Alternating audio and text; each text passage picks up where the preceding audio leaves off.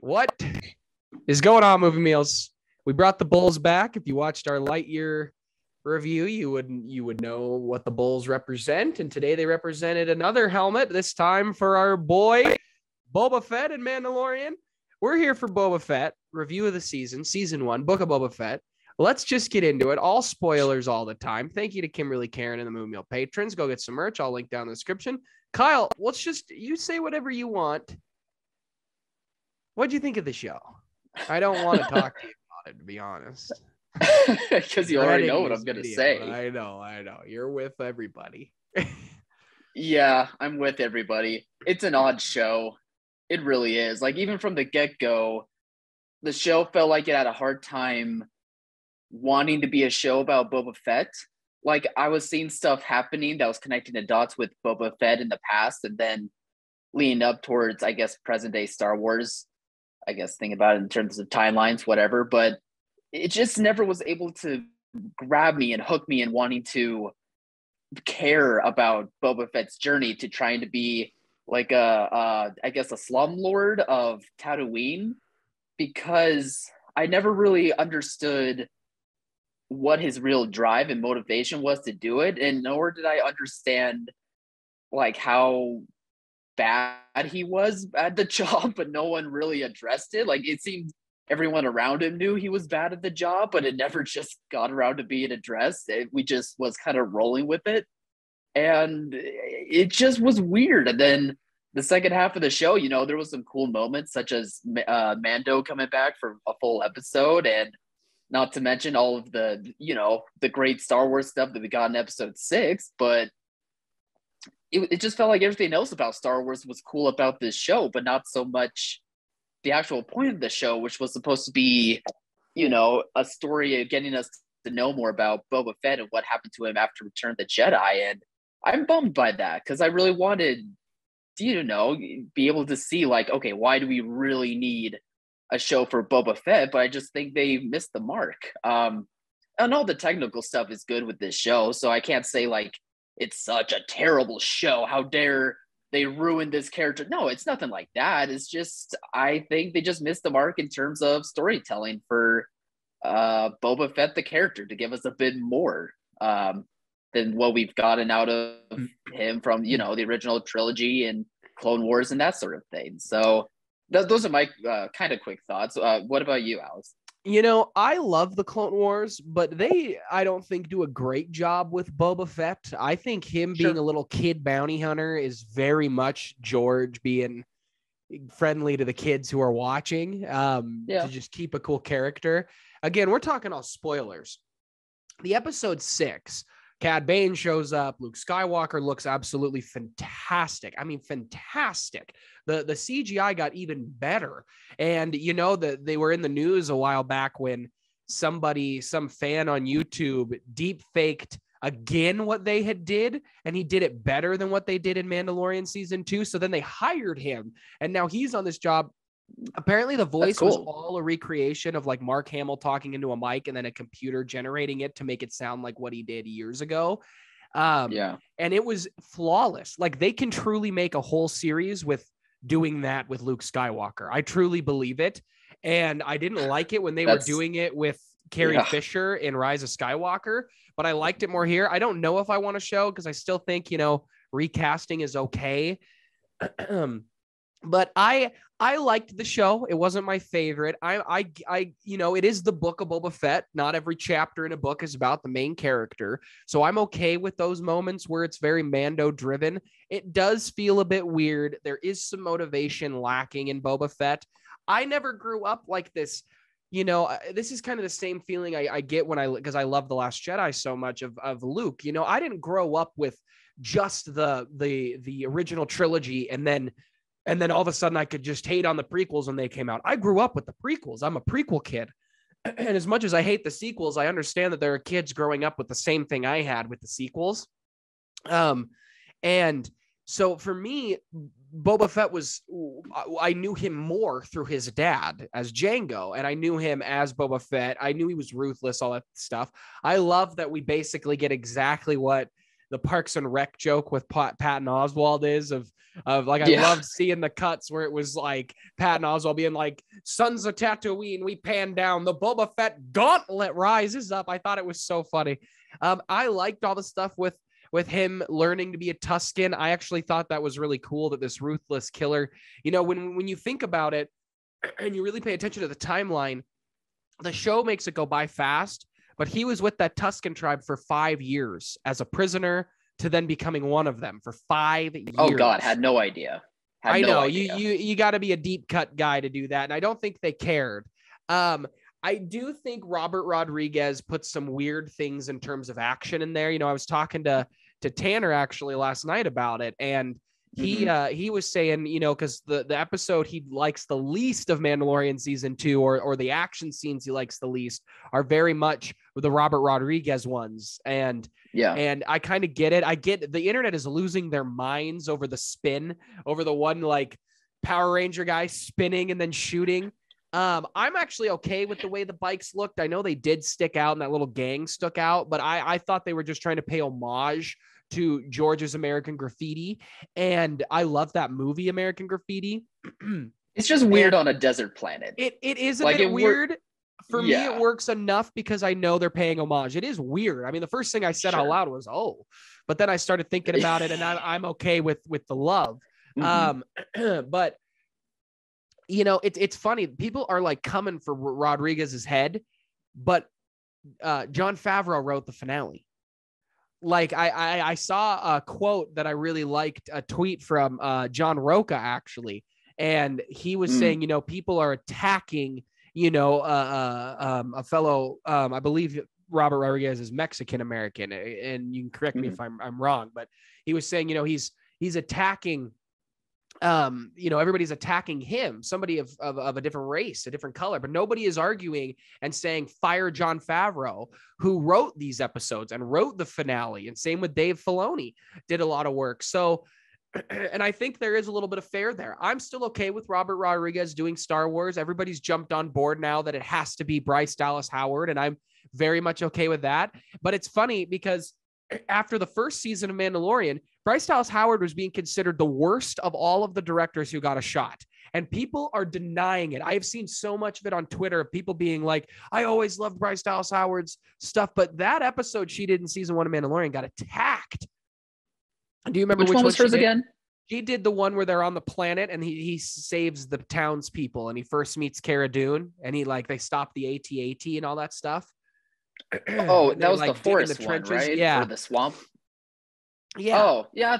Okay. I get that. That episode was fine. It's a good episode, I think. And it's very well directed. Then she got another really good one in season 2. And then now she gets, you know, arguably the best one yet. And I just, there were things about the show I loved. Everything with Cad Bane, getting Cad Bane's ending was great. And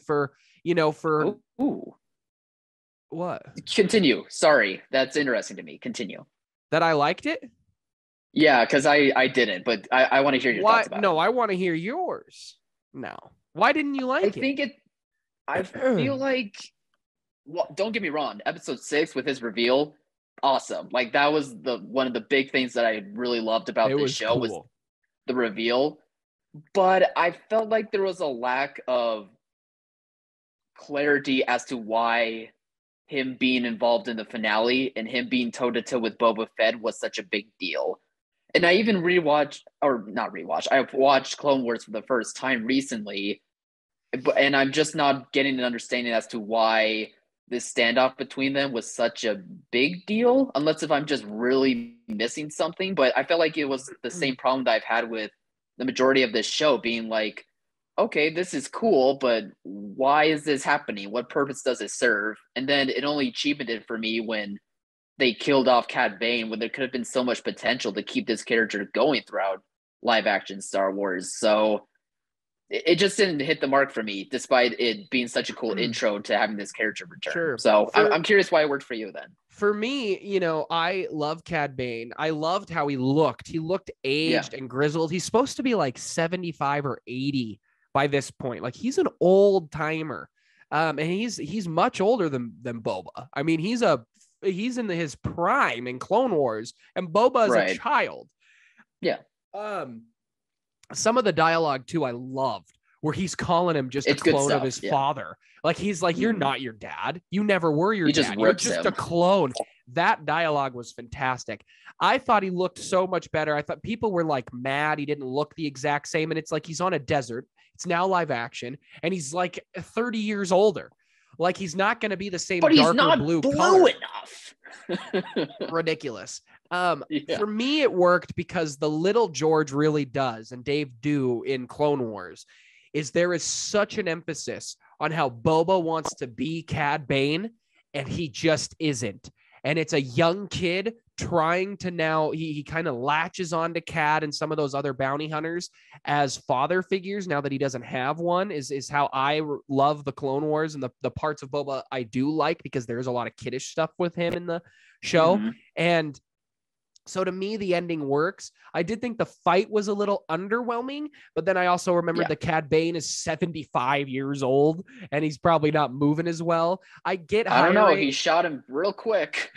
I get hiring a big name bounty hunter for the Pikes makes a lot of sense. Get a guy like Cad Bane who still can handle himself pretty well, but the name alone puts people on edge that Cad Bane is working for them, and where Boba has lost that reputation. So their fight, I thought overall was a little underwhelming, but I loved the use of, you have been like, Boba has not been he's not a ruthless bounty hunter anymore. He doesn't just rely on what had made him a bounty hunter.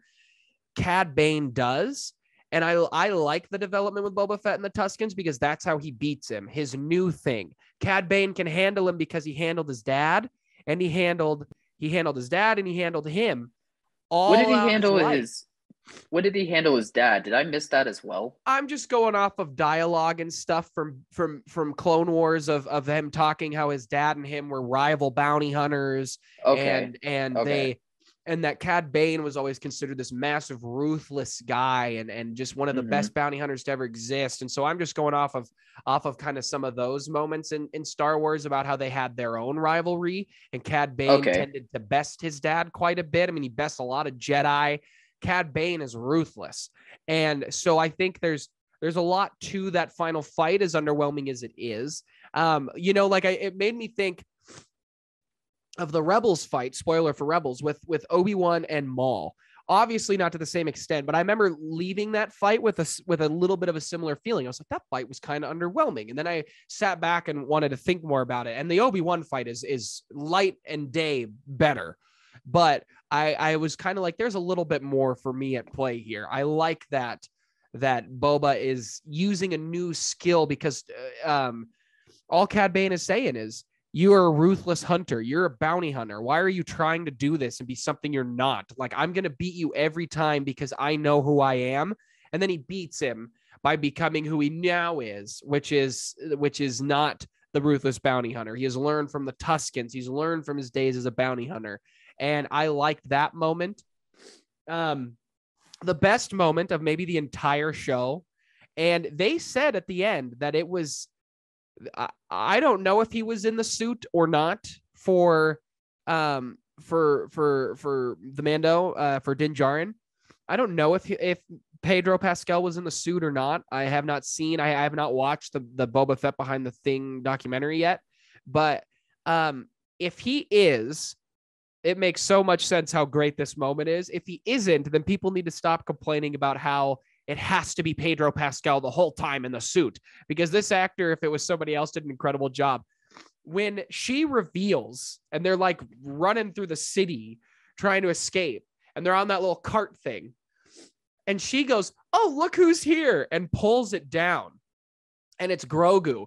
The whole body language of Mando in that shot is so incredible to me. Like, I was just laughing because it was just so awesome, because he's got his gun out. He's like, what? He looks at, like the whole world stopped for him, but he's like, what? And then the moment where he looks at the armor. Okay, but now I got to ask you, forget Boba Fett. Kyle, Grogu had a choice. What'd you think of his choice? It makes sense if they want Mandalorian season 3 to keep going because Grogu is a big selling reason for that show doing so well. From a business standpoint, from a story standpoint, I kind of wish that could have gone differently. I'm always happy to see Baby Yoda back whenever I can, but I kind of would have liked to see how the progression of Grogu would have gone had he decided to stay and be a Jedi. But I don't know, maybe season 3 is going to be the story about why he made that choice and maybe solving what happened when Order 66 happened and Grogu got saved by some mysterious person. So maybe that's what the season will be, and it's totally going to be fine. I have theories. Okay. Do you think it's Obi-Wan? Because that's my theory. You think Obi-Wan's going to train Grogu? No, that Obi-Wan saved Grogu.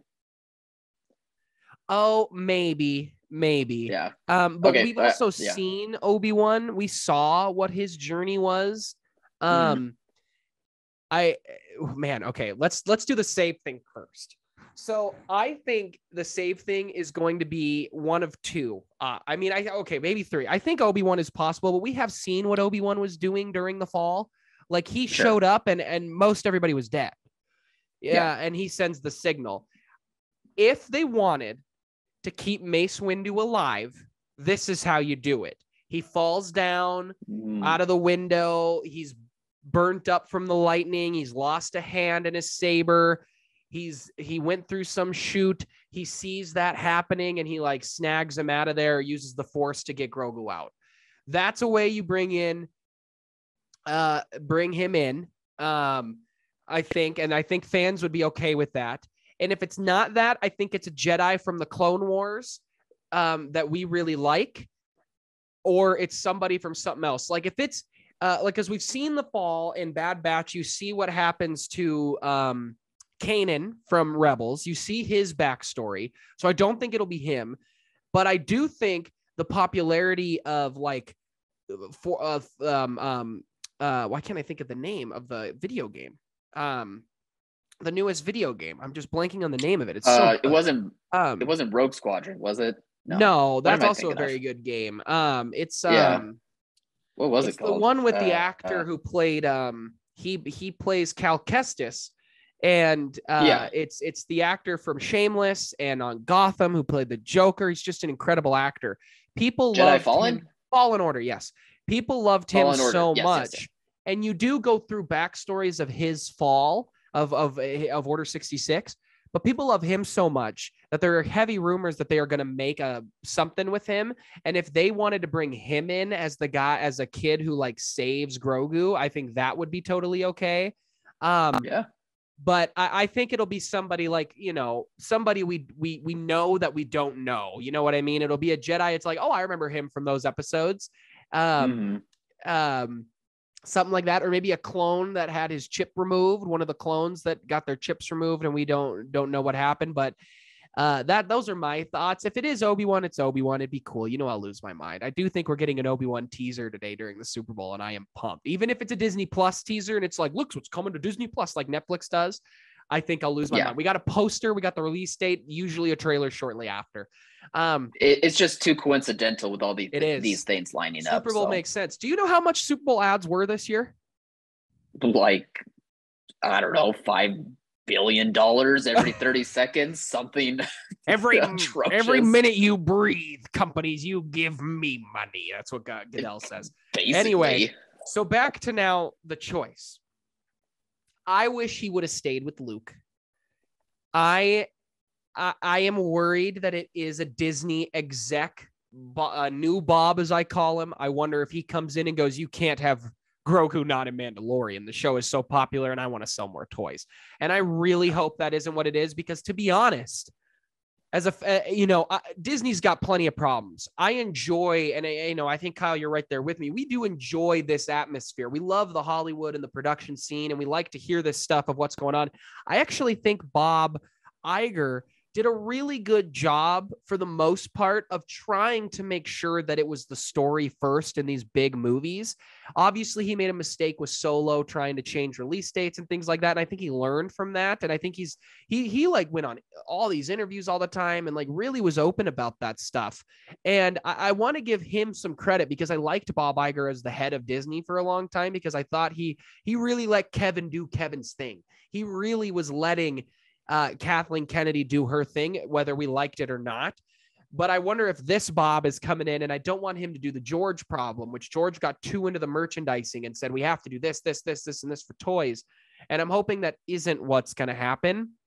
Now, my other theory, which makes this work, because I always thought maybe in Mando season 3, we would do a time skip and maybe we would meet Grogu again and he'd be a little older and he'd actually be able to communicate and talk after training with Luke. And then maybe he would be like a Padawan status, because even Luke says, you know, your species ages very different. And I loved that conversation in Boba Fett, because he says, you are going to outlive him.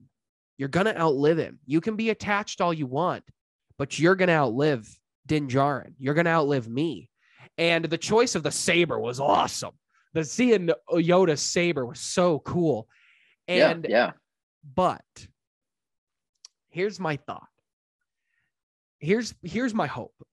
Jon Favreau comes into the meeting and he goes, I don't want to keep Grogu with Luke. This is what I wanted the sequels to do, and we didn't get with Kylo. Because my thought was we'd always seen a Skywalker not be good. We've seen a Skywalker fall, come back. We've seen a Skywalker be tempted, not turn. I wanted to see a Skywalker go full evil the whole time. Mm-hmm. And I wonder, where obviously we won't get evil because Din Djarin's just a bounty hunter, but he does have a lightsaber. He's got the dark saber.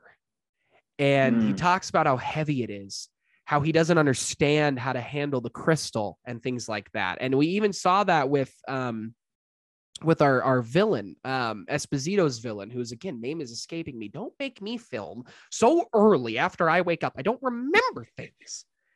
Moff Gideon. I just remembered. Moff Gideon. He struggled to control it. And they have a whole episode and a whole sequence dedicated to the difficulty of the saber. I wonder if Grogu goes, look, I know he has a lightsaber. As cool as Yoda's is, I can go be with the guy I want, still train with a lightsaber, just differently.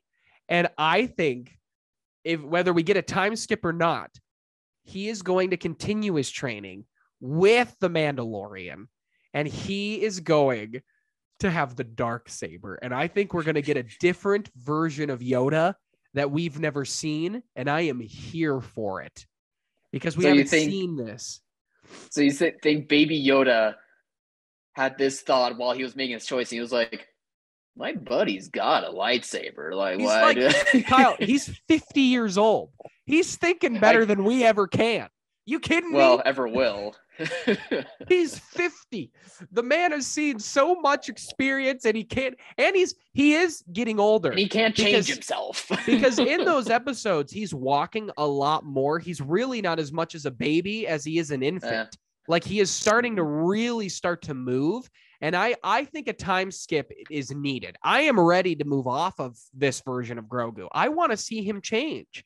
I do. I don't. Sure. I love the baby Grogu. I love him so much, but I'm ready for him.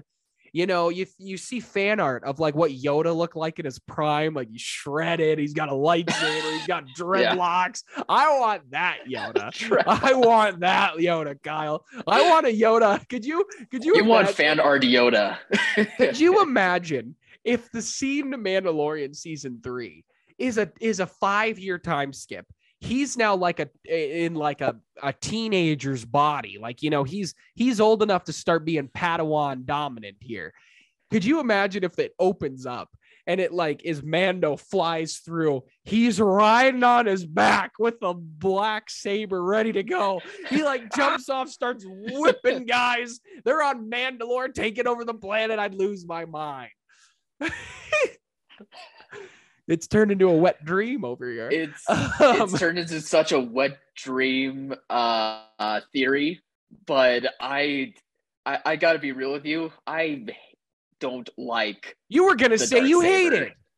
I'm not gonna go that far as to say it, but I don't know. Like it's been a weapon that I've seen throughout Clone Wars, these things in Star Wars lately that I just don't care about. Like it just is such a meaningless weapon, and I know there's meaning behind it. I know there's meaning behind meaningless weapon.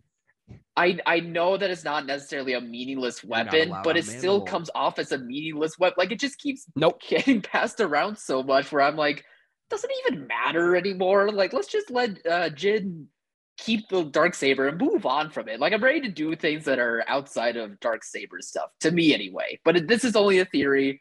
And you're full of crap. This is a really cool one, but it's just a weapon where I'm like, I don't. If Baby Yoda's out here slinging around a Darksaber, you're gonna poop your pants. You're gonna be so excited.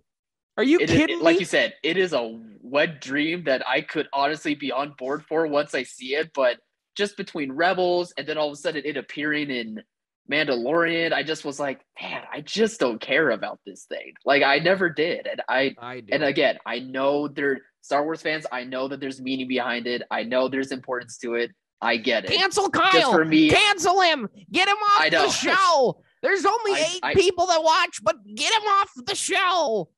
7 of the 8 will hate me, and the one will be like, yeah, sure, he can leave. The one is your we liked Alex more anyway. Yeah, George always, I think his idea and Dave's idea for what the Darksaber was more like an Excalibur. You know, it's the sword of what it, because the Mandalorians are supposed to be like Earthlings. They're supposed to be what our race would be in the Star Wars universe, how we would adapt to fight these Jedi, things like that. Okay. And so like the original wielder of the saber is supposed to be kind of like their King Arthur. And the guy who can pull the sword from the stone will now be the king of the planet. Although instead of pulling it from the stone, it's now winning it in battle. And that's how I've always interpreted. And I think that was the point of it. I just think Yoda flying around with that saber would be cool because it's different than what we've seen. And I just fan like art when for they go that different. Would be wild.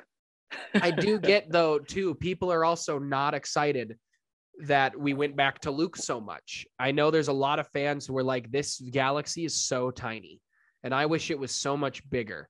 And there is a part of me that does agree with that. I as much as I did enjoy the Boba Fett show quite a bit, I loved those episodes with Mandalorian and Luke, but I do get that a little bit, which makes me excited for things like a Rogue Squadron and other ideas they have. Like the Acolyte show. What the heck could that possibly be? The Acolyte show. Like that could be Visions great. Was one of the coolest things we've seen in Star Wars in a long time because it was all so different and not connected. Different versions of these stories, which was so cool. And we still got the Kevin Feige Star Wars movie and all that stuff. So do you have anything else or should we wrap this up? Yeah, I just wish that the Boba Fett show could have actually been the Boba Fett show and like expanded on the character more. And those 2 episodes with Mando are awesome, but those probably could have been like the first 2 episodes of season 3. You know what I mean? No. But I'm kind of just repeating at this point what others have already said time and time again. So I'll just leave my thoughts at this. The show, it's fine, but it just doesn't work for me. And if they don't continue with the season 2, I will be perfectly okay with that. Like I'm fine with Boba Fett. It's just the mysterious character anyway. It's not as divisive as Last Jedi, but it is pretty divisive. I see people who love this show and I see people who really do not like this show. I think it's fine. I think there's some of the best things in Star Wars I've ever seen in this show. And we don't get those things if we don't get this show.